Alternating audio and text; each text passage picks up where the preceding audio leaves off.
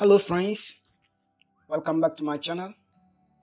This is your man Alam, and today our video is talking about how to use calculator to find the z values of a probability distribution.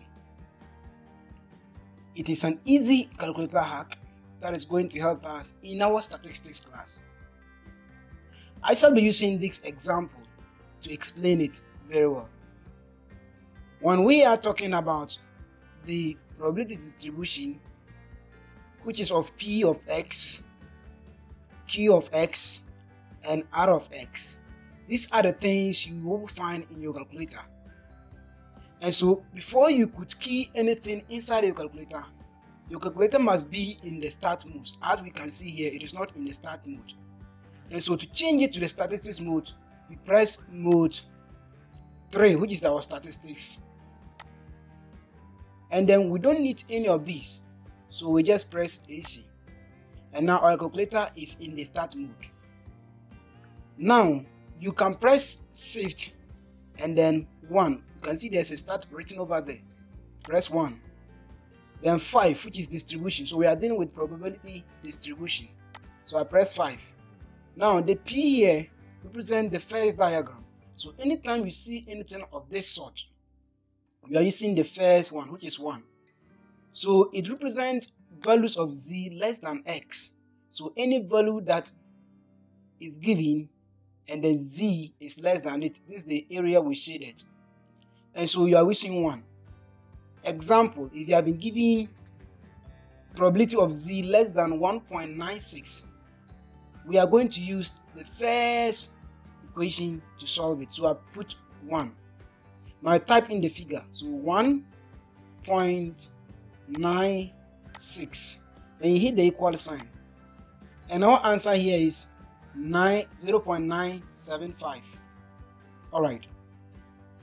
Now, when we are dealing with the second one, which is Q of X, you press shift and then start distribution, and then you can see that as 2. And this represents values of z lying between 0 and x. So any value of z that is between 0 and x, we are using the second formula, which is Q. So I press 2. And then we key in the example here. Probability of z lying between 0 and 1.96. So I key in 1.96 and hit the equal sign. And our answer here is 0.475. And as we have seen over here. Now, you realize that this is in the middle. One way you can also find it after you have solved for the P of X here is that you know from 0 to negative infinity and then from 0 to positive infinity in the probability distribution, the sums will give you 1. So it means that from 0 to the negative infinity, it is 0.5, and the positive side is also 0.5. So I'm going to take 0.5 from this answer that we have gotten. So if I pick 0.975 minus 0.5, you realize that we still have the same answer over there. And this is the other way we can get it. Now the last one, which is the R of X. R of X, that is this one. So this represents values of z greater than x. Values of z greater than x. And so we pick the example given to us. So let me 3, we key inside the value.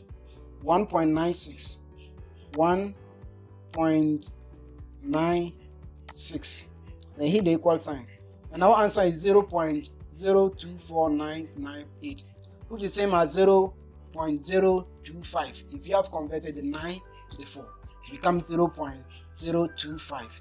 Alright, one way you can also drive it is after you have gotten your P of X. So it means that you can always get it from the P of X over here.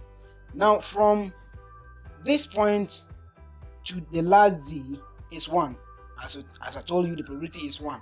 So if I know from z less than x, then I can get z greater than x just by taking it from 1. So we can take this result from 1 and I'll have the same answer. So 1 minus